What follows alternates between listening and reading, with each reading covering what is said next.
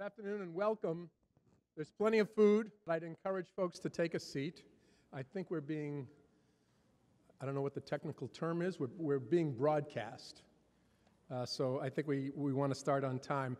The food will remain during the talk and afterwards, and you're welcome to grab refreshments after Eric Rosengren's speech. And you're also encouraged to ask him a few questions when he's done. But I wanted at the outset to welcome all of you. Ira Jackson is my name. I'm Dean of the John W. McCormack Graduate School of Policy and Global Studies here at UMass Boston. And if this is your first time visiting Boston's only public research university, we're very glad to see you today at UMass Boston. If you're a student or here because your professor told you to attend and to write a paper, we're also glad to see you. Over the past several months, we've been hosting a series of civic leaders who are making a difference in our public life. We call it the McCormack Leadership Series. Most recently, we hosted virtually all the candidates for mayor of Boston, the general manager of the MBTA, the head of the Greater Boston Chamber of Commerce, the founder of Opportunity Nation. Earlier today, the chief executive officer of Share Our Strength, a major national nonprofit, and next month, the co-founder of City Year. In addition to a public address and Q&A with faculty and students, each of these leaders have been interviewed on the public affairs program of WUMB Radio, Commonwealth Journal, which I host. Tune in for my 30-minute conversation with President Rosengren on Sunday evening at 7 on December 1st, if you're interested. You can either tune in to WUMB or WEEI-FM, which is also the broadcast voice of the World Series champion Boston Red Sox. They will be covering my interview as well. In December 1913, nearly 100 years ago, the Federal Reserve Act became law, and within a year, the 12 Federal Reserve banks were open. The Boston Fed, along with the other 11 Federal Reserve banks nationwide, and the Board of Governors in Washington, D.C., make up our nation's central bank. They are tasked with controlling interest rates, monetary policy, and overseeing the banking system. In short, the Fed sets monetary policy for the nation. The Boston Fed serves the first Federal Reserve district that includes the 6 New England states: Connecticut, Massachusetts, Maine, New Hampshire, Rhode Island, and Vermont. Today, it's our pride to host the President and CEO of the Federal Reserve Bank of Boston. Eric Rosengren has been leading the first district of the Federal Reserve System since 2007 and serves on the Fed's powerful FOMC, the Federal Open Market Committee, which sets interest rates. President Rosengren has held senior positions within the Federal Reserve System in both the research and supervisory branches. He joined the Fed as a young economist in the research department, and he has been the author of more than 100 articles and papers on economics and finance, including macroeconomics, international banking, bank supervision, and risk management. At the Fed, Eric Rosengren was promoted to senior vice president and head of supervision and regulation, while in the bank's supervisory function, he obtained significant domestic and international regulatory experience related to the Basel II Capital Accord. The son of Swedish immigrants, Eric graduated with highest honors from Colby College. He earned his PhD in economics from the University of Wisconsin at Madison. The Fed has a responsibility for both employment and inflation, and it is, of course, the lender of last resort. Arguably, without the interventionist policy of the Fed over the past 5 years, the Great Recession would have been deeper and even longer. The president of the Federal Reserve Bank of Boston wears many hats, including keeping a close watch on not only the global and national economy, but the particular needs and opportunities of our regional economy here in New England. Please join me in a warm UMass Boston welcome to the president and CEO of the Federal Reserve Bank of Boston, Eric Rosengren.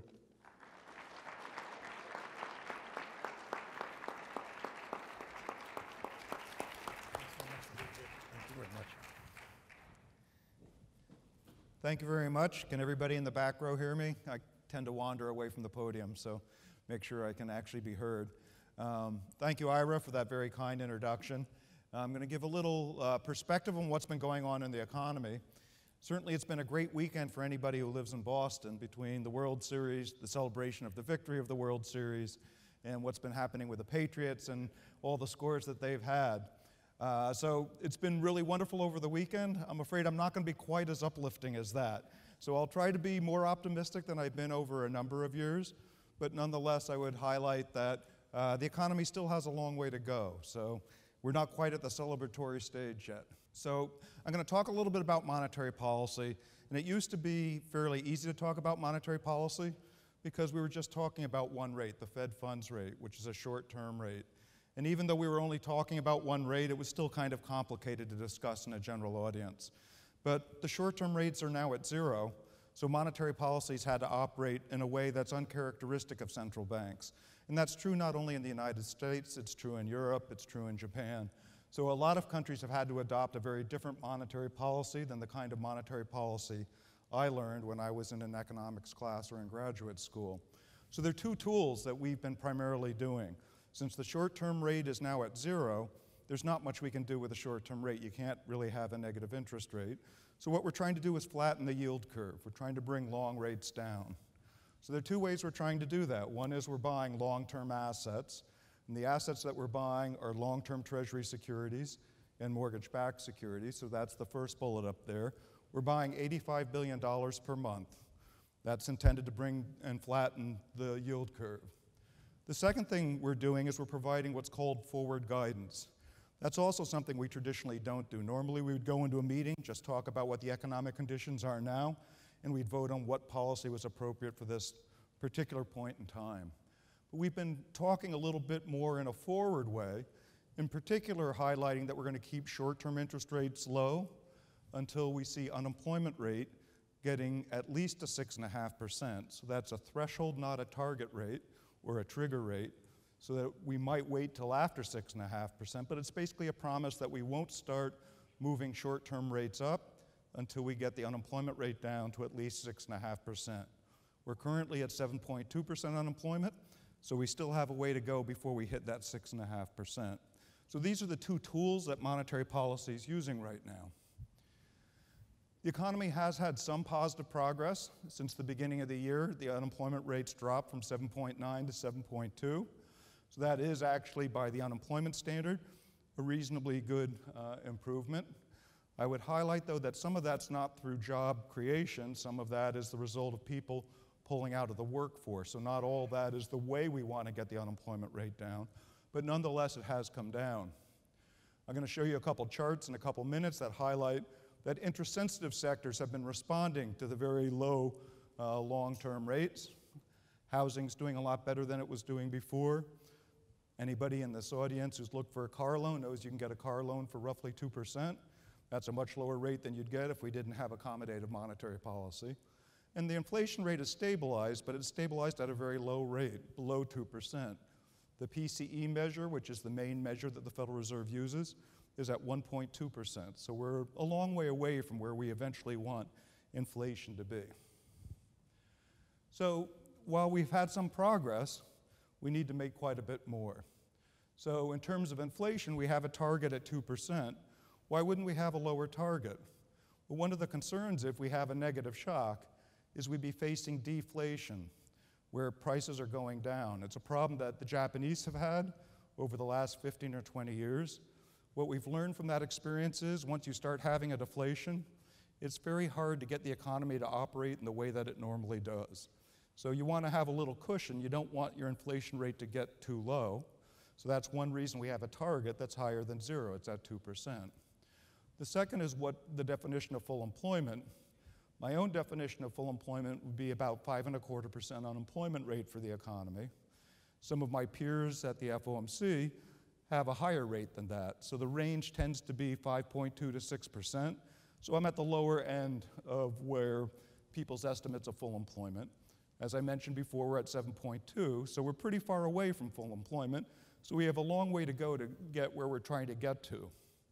One of the reasons why it's been such a long time getting back to full employment is, one, we've had a very, very severe contraction as a result of the financial crisis. And we're still having some of the lingering problems from that. We're also had very restrictive fiscal policy, and I'm going to give you some charts that highlight that. And our trading partners have not performed like they normally do.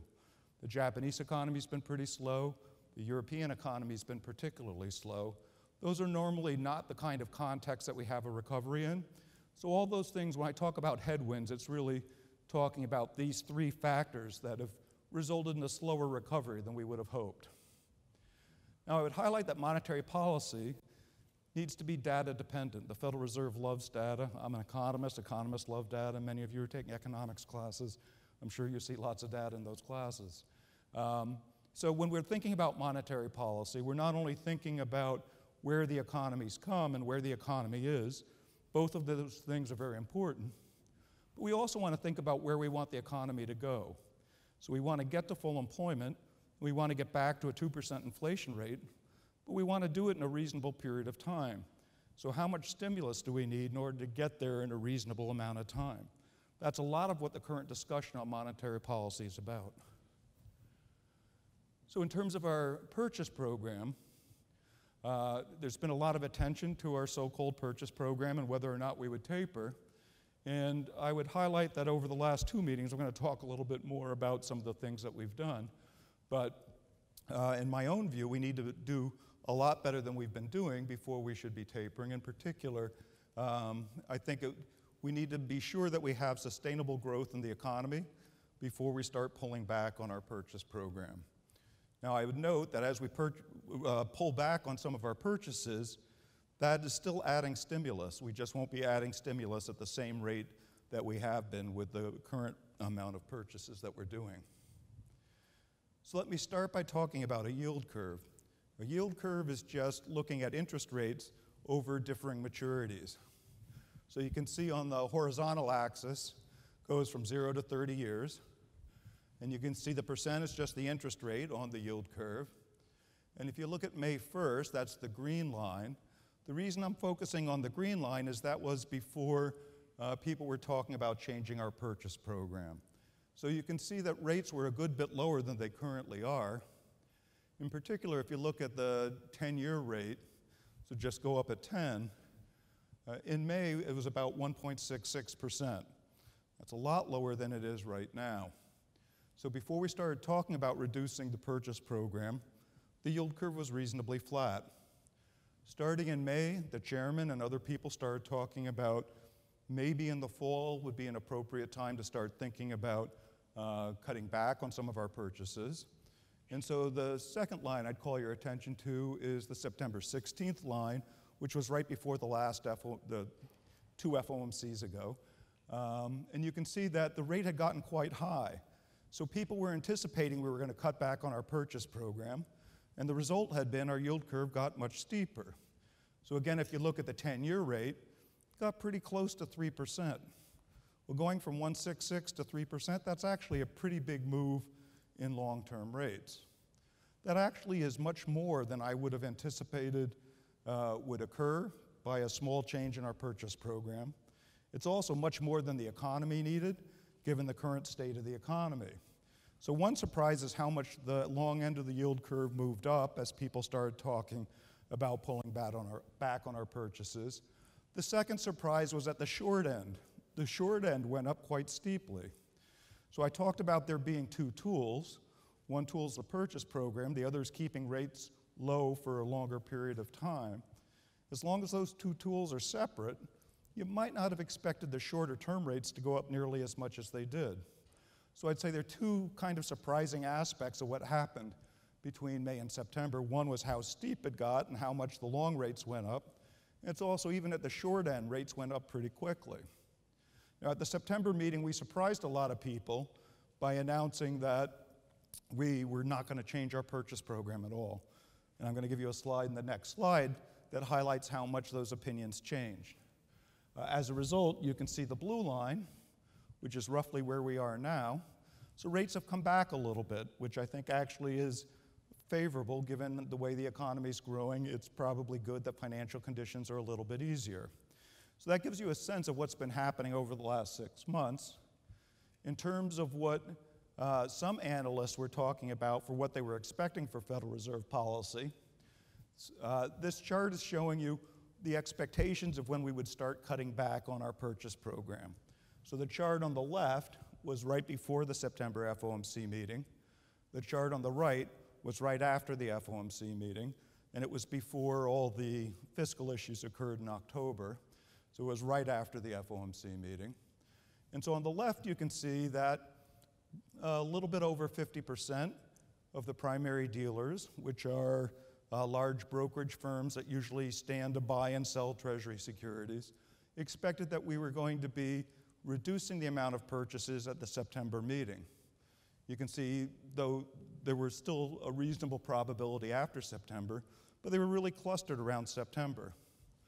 After the FOMC meeting, we clearly hadn't decided September, so it wasn't going to be in September, but you can see that it really pushed back pretty far, over 40% probability that it was 2013 or later, so starting next year.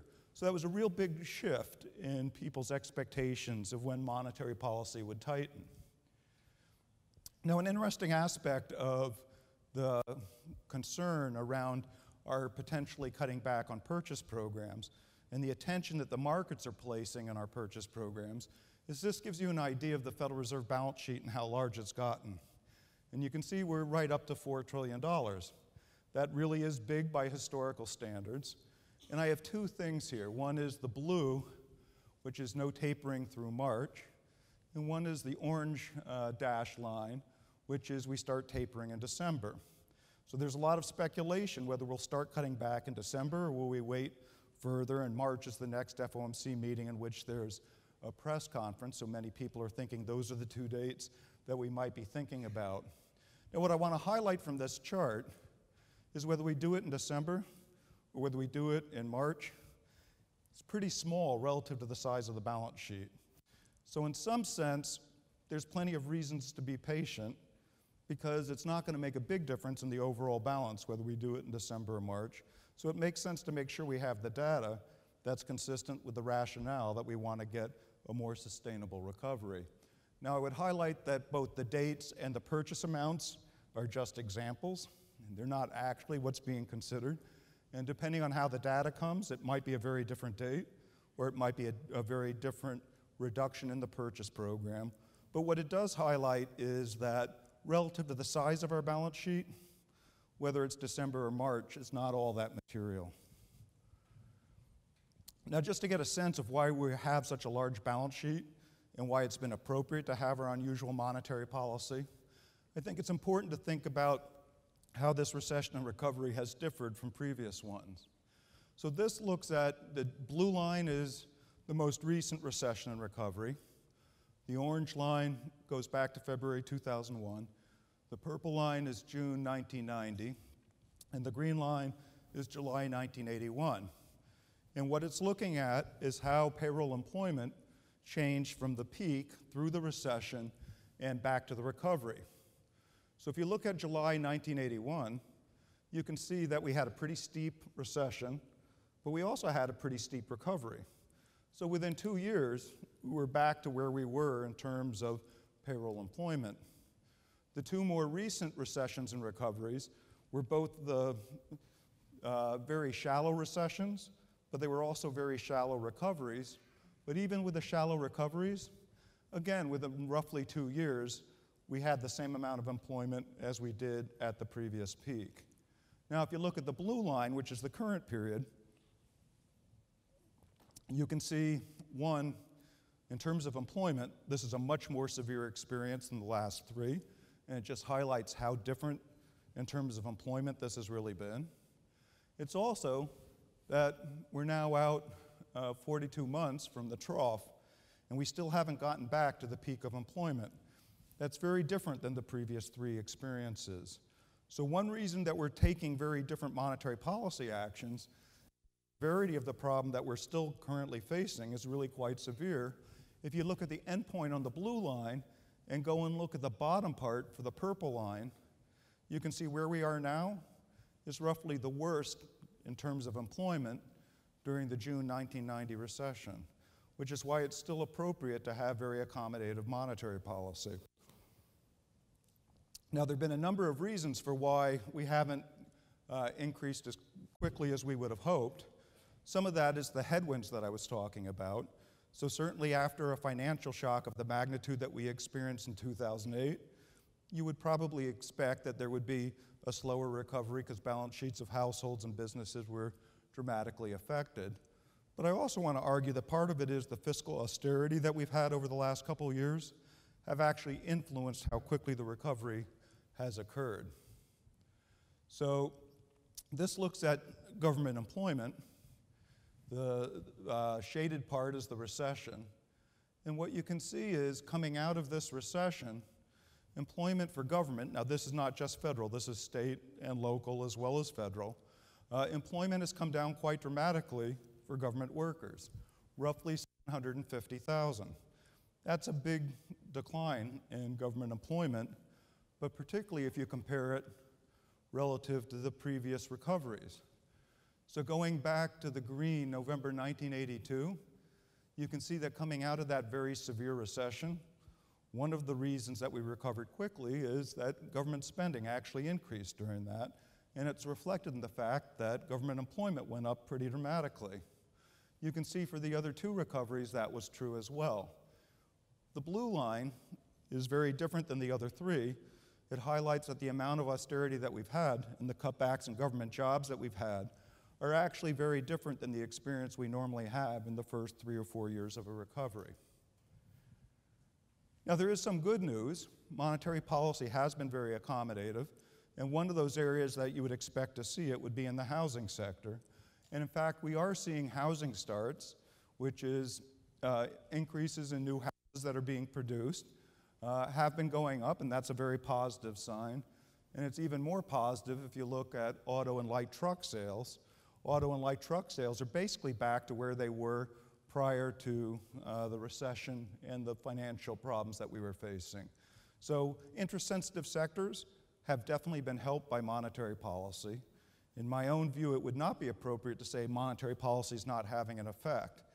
It is having an effect on things we can have an effect on. That's the interest-sensitive sectors. But something like fiscal policy we have no control over. The fact that we keep interest rates or high or low is not going to necessarily affect, to a first approximation, the amount of government spending that occurs or how much kind of cutbacks that we have in government spending.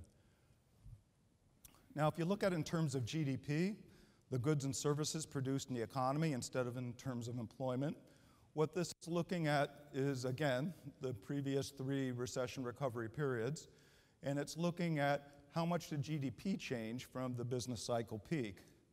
Again, you see the pattern that the last 2 recessions were not nearly as severe, but in terms of GDP, it doesn't come out nearly as strongly as it does for employment.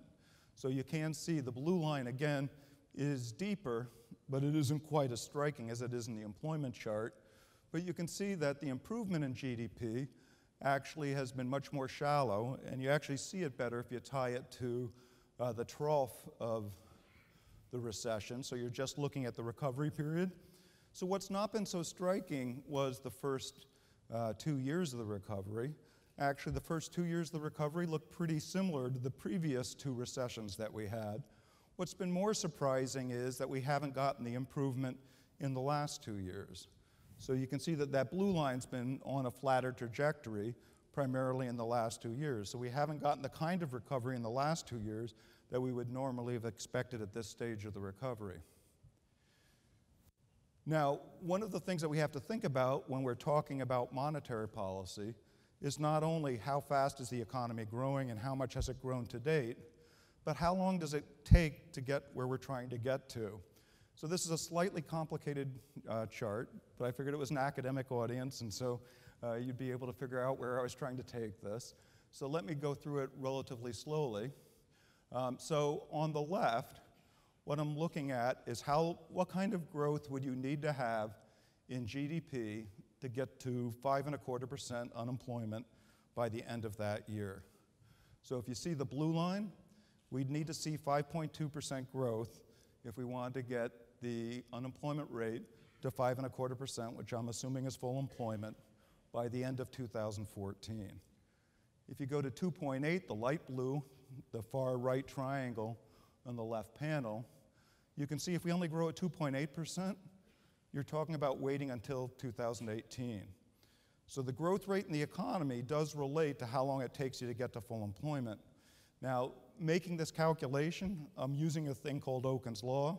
Many of you have probably heard about Okun's Law in your classes, but it's basically looking at what is the relationship between growth in the economy, in particular, if you grow faster than potential, how quickly does the unemployment rate come down?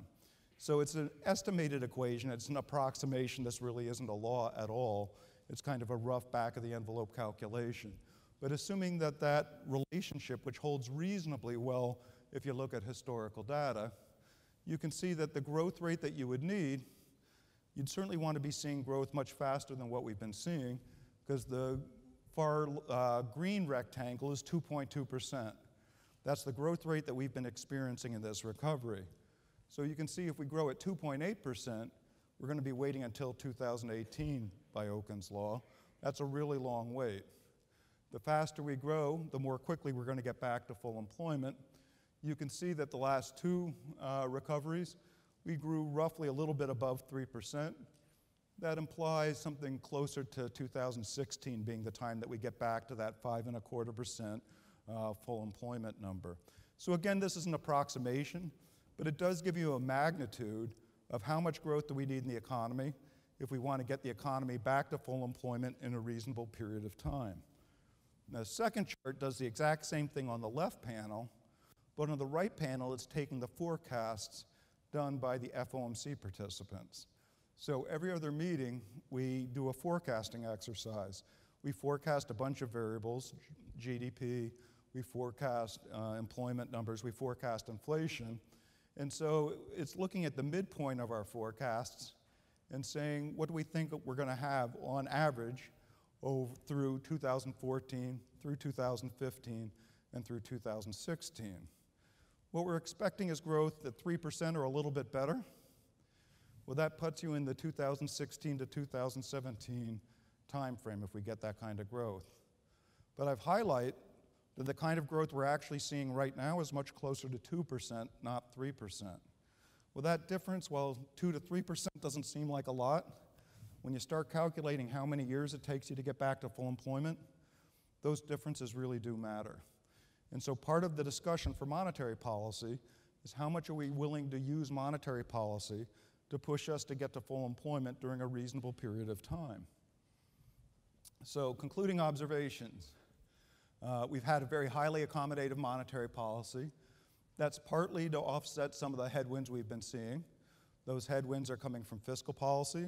They're coming from the financial crisis. They're coming from poor performance of many of our trading partners. But that is one of the reasons that we've had this very, very accommodative policy. It would make sense to remove that accommodation as some of these headwinds subside. So the interest-sensitive sectors have actually been growing fairly strongly. Residential investment over the last year has grown by a little over 15%. But what we need is some of these headwinds to subside, like the fiscal restrictions, like what's been happening with our trading partners. And fortunately, most private forecasts actually expect that there is going to be improvement in these areas. So most forecasts are incorporating improvement in Europe, improvement in Japan, and that the fiscal headwinds won't be nearly as great next year as they are this year. As that actually happens, then it does make sense to start thinking about how much accommodation we want to remove. But I would highlight that more than likely we're going to remain quite accommodative regardless.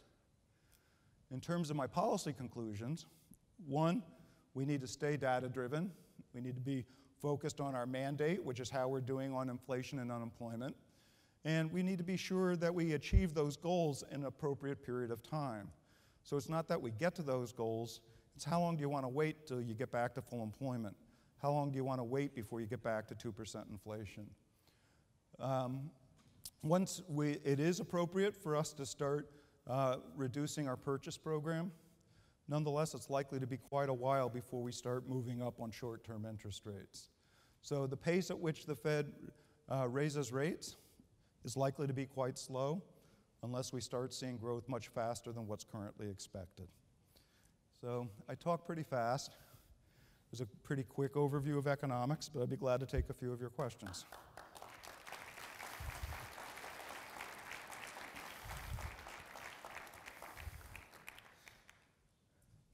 Please. I think they have a mic. Why don't you just wait for the mic to come? If you could identify yourself, that'd be great. Yeah, Rachel Brown with LaRouche Policy Institute.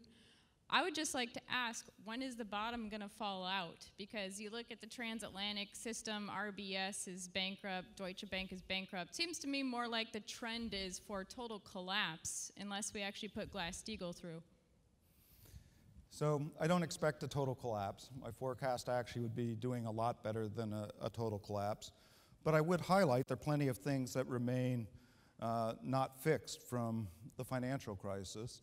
And so we do have the Dodd-Frank legislation. There's some positive aspects to that. But some of our financial institutions are not in as good a shape as we'd like still, though there has been some dramatic improvements. I'd highlight one area that I've focused on is the money market mutual fund industry. Money market funds don't hold any capital, and that is an area where there was a real problem during the financial crisis, that we did have runs on the money market fund industry. That's an area that the SEC is currently thinking about, but they really haven't made any decision to date. So there are a number of aspects of financial stability that haven't been addressed, so I agree that there still are plenty of concerns. Nonetheless, I think the monetary policy and activities going around the world are probably consistent with a slow recovery, but a recovery nonetheless. Excuse me? Is that Title II of the Dodd-Frank bill, the bail-in? So it's taking all aspects of the Dodd-Frank. So some of it is there are much higher capital at financial institutions than there were prior to the crisis. There are a lot more restrictions on Dodd-Frank in terms of thinking about what happens if a large institution gets into trouble. So the powers that we have now are very different than the powers we had going into the financial crisis. So there have been a lot of changes, and you do see it in the balance sheets of many of our banks. What we're doing for bank supervision is quite different than what we were doing going into the crisis. The stress tests have actually, I think, been a significant change in how we do bank supervision. The stress tests are one of the reasons why banks are holding significantly more capital than they were holding before. Many of our banks are much better capitalized than banks elsewhere in the world. That's not to say we've solved all the problems, but I think we're in a much better position than we were in 2007. Please. Oh, just wait, someone's coming over with a mic.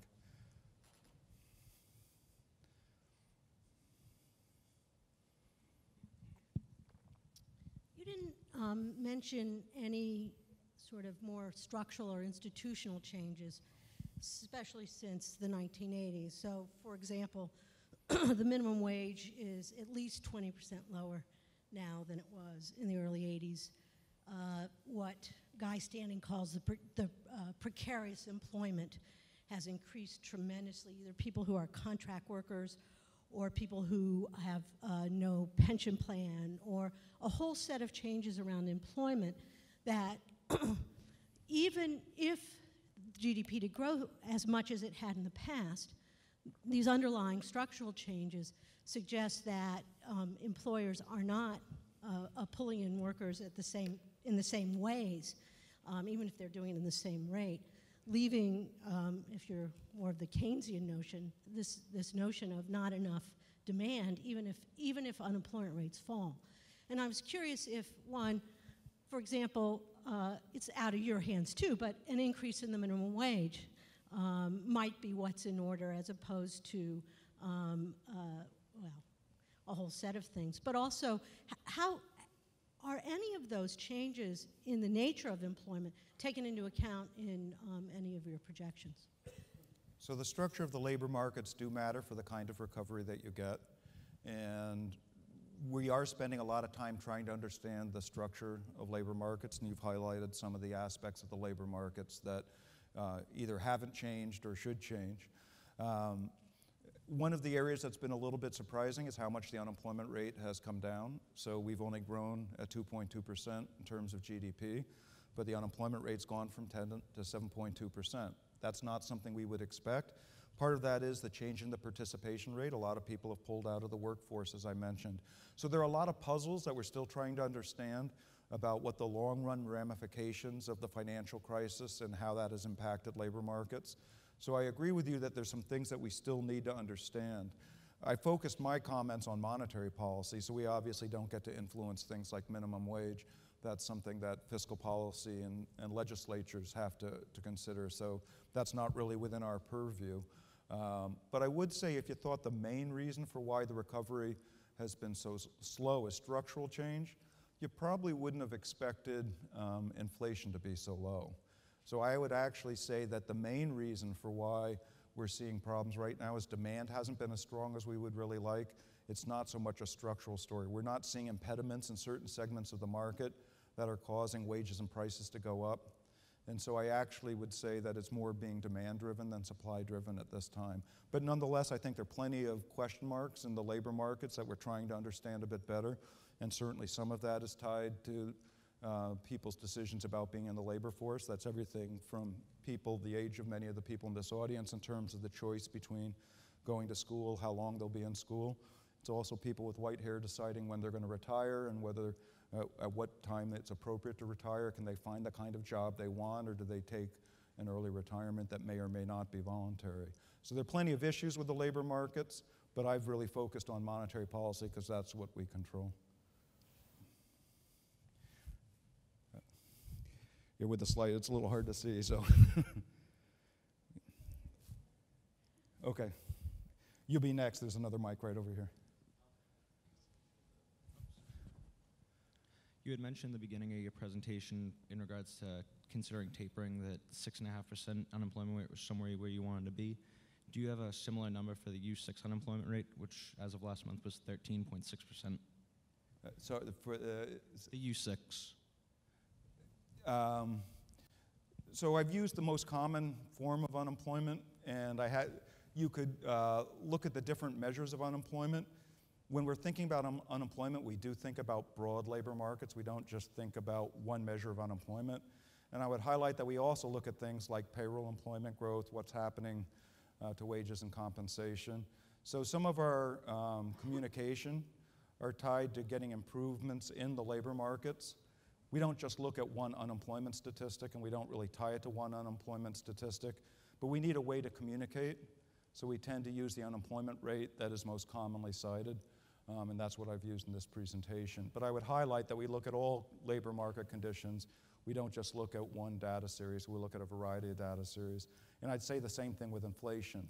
So while our target's tied to the PCE total inflation rate, we look at core, we look at CPI, we look at different measures of inflation as well. So with communication, we don't normally talk about different measures of inflation. We don't normally talk about different measures of unemployment, but we do look at all those variables. So certainly some of the concerns about the number of part-time workers for economic reasons and other things are certainly something that we would take a hard look at when we're trying to understand what's happening in labor markets. Yeah, hi, Miles Robinson. I'm also with LaRouche. The arguments against Glass-Steagall from the Fed, from assets of Wall Street, from groupings in the City of London have been twofold. One, that it's antiquated and can't deal with the modern complexities of the current system. And two, that it wouldn't have stopped the crisis in 2008, which is somewhat irrelevant, both of which I think are totally wrong. As the United States and Europe really commit to this inflationary policy of continuing the bailout, putting in the legislation for the bail-in, and really going with the quantitative easing policy.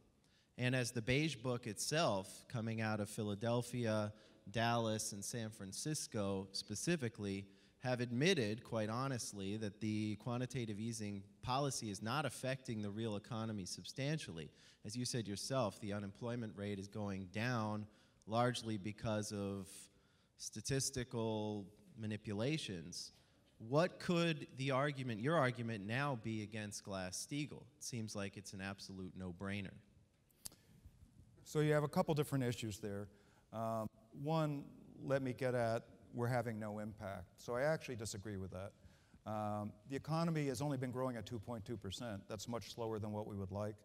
But the interest-sensitive sectors have actually been doing a good bit better. As I've highlighted in my comments, the kind of fiscal restraint and the kind of restraint from some of our trading partners is really uncharacteristic of the recovery. And so I wouldn't say that monetary policy is not being effective, I would say that it's not strong enough to offset the kind of headwinds the economy's been facing over the last couple of years. So the argument's a little bit different than quantitative easing not having an impact. So I just wanted to make clear, if it wasn't clear in my talk, that I actually think quantitative easing has had a significant impact on interest rates, and that those lower interest rates have a significant impact on how quickly the economy's growing. So Glass-Steagall, for those of you who don't follow bank supervision, Glass-Steagall is the separation of commercial banking from investment banking. During the crisis, one of the things that happened was a number of the investment banks got merged with the commercial banks. And so one of the issues is whether there should be a separation of commercial banking from investment banking, and that would be returning to Glass-Steagall. So it would be keeping depository institutions separate from investment banks, separate from insurance companies. So I think there are some arguments for and against Glass-Steagall. I would highlight, though, that I don't think it's a panacea. I think part of the problem was that a number of our institutions were poorly capitalized relative to the risk that they were taking. And so some of it was really more of a capital problem rather than a structural issue with Glass-Steagall. And I would say even if the broker-dealers, we basically didn't have, this is going to get a little technical, but the broker-dealers were separate prior to the crisis. So Goldman Sachs, Morgan Stanley were not depository institutions. They were not commercial banks. They did have problems during the financial crisis, but we should care about what happens to those organizations because they can end up seizing financial markets in a way that's still very important. So it's a different run than what you get with a commercial bank. A commercial bank run is when deposits flow out of the banking system. But for an investment bank, if you're not willing to roll over their financing, they immediately run into difficulties. So I think there are a lot of issues with broker-dealer financing. Dan Tarullo, who is a governor that's been focused on bank supervision, has made a number of comments highlighting why wholesale financing needs to be treated differently. So I think that might be the direction that I would actually encourage policy to go, is to think about the wholesale financing model, which includes some of the things that you would be concerned with broker-dealers and Glass-Steagall, and that might do a better job of avoiding the kind of crisis that we saw in the last financial crisis. Before we let you go, Mr. President, I was wondering if you could shift a little bit from a focus on monetary policy to your regional outlook on the New England economy. Your beige book has insights, and this region and our capital city, if we could open the windows and look out at your beautiful building in the downtown skyline, there's $6 billion worth of construction taking place in Boston. It almost looks like Shanghai. It's so prosperous, and many leaders from around the world, CEOs, prime ministers, come here to model this new economy that we have in greater Boston. What's your outlook, not on the nation and on long-term employment and GDP growth, but are we doing the right things as a region in terms of our competitiveness? And how do you see the future for New England? So that's a great way to end my talk. Clearly in the Boston area, as you say, just look out any of these beautiful windows and see what's happening in downtown Boston. There's definitely construction going on. The Seaport area right across from the Federal Reserve is a very vibrant area. It's a young area. It's an area of town that's doing very well. It's very entrepreneurial. There are a lot of things going on in Cambridge and the Kenmore Square area that are very, very exciting. So if you look at Boston, we're doing really well. I think you can look at some other parts of New England, they're not faring nearly as well. The gateway cities, what the Federal Reserve's been doing some work in some of the working cities, highlights that not all of Massachusetts has done well as eastern Massachusetts. But I would say that overall, New England has done much better than the rest of the country. And certainly eastern Massachusetts has done much better than many other parts of New England. And interestingly, Vermont, New Hampshire are very close to full employment now. So we have some regions of New England that are now doing quite well. Rhode Island's still lagging behind, so is Connecticut. But overall, I would say New England is doing quite well relative to the nation. I would expect that to continue to occur. But there's still a couple of risks. Some of that's tied to defense spending. We are a region of the country, particularly if you go through Connecticut, there's a lot of large defense contractors. They're obviously going to be impacted by some of the fiscal changes that are going on. We're very reliant on healthcare, and we have some of the best hospitals in the world. But that changing model for paying for hospitals, I think is a potential challenge. But I think New Englanders are up to that challenge, and I think we'll fare quite well. And your prospects full employment for the economists here at UMass Boston? Thank you very much, everybody.